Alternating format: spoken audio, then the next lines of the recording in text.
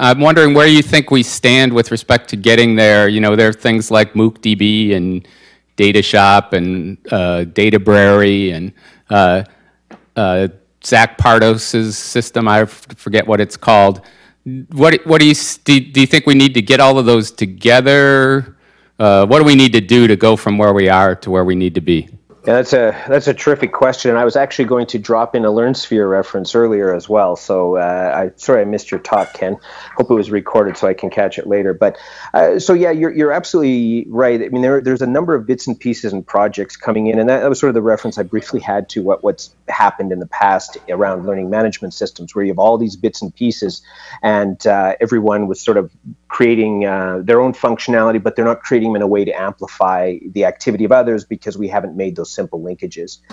You may be, I'm sure you are, Ken, familiar with Katty Borner, who's done a lot of work in mapping science. And so I've been working with her probably about 5-6 months now to look at an NSF grant that looks at specifically this, open learning analytics, because she's done some large scale work around the visualization and the development of these integrated, multifaceted types of projects.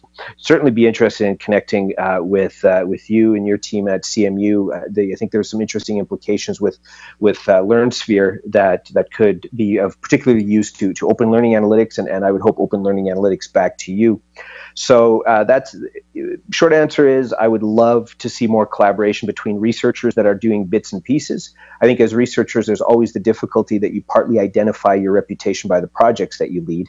And sometimes we don't have the right incentives built into actively sharing and collaborating. But so that's why, as I mentioned, with the initiative, with the NSF grant working with Katty Borner, that I'd love to connect with you and your team on, Ken.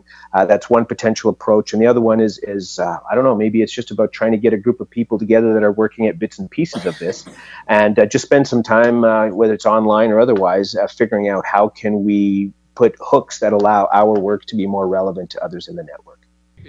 Whereas John Mitchell said this morning something I thought was really good along these lines is we should be better communicating what our goals are with respect to building stuff to add to the open source community, so that we can be leveraging and not oh, I got to build A before I do B. Oh wait, somebody's already doing A. I don't have to, right? If we knew better who was doing what, that'd be great. Yeah, that's what these meetings are for. Anyway, so sorry I missed being there in person, and I hope you enjoy the rest of the event. And sorry I have to bail and get to my meeting. Thank you ever so much, George.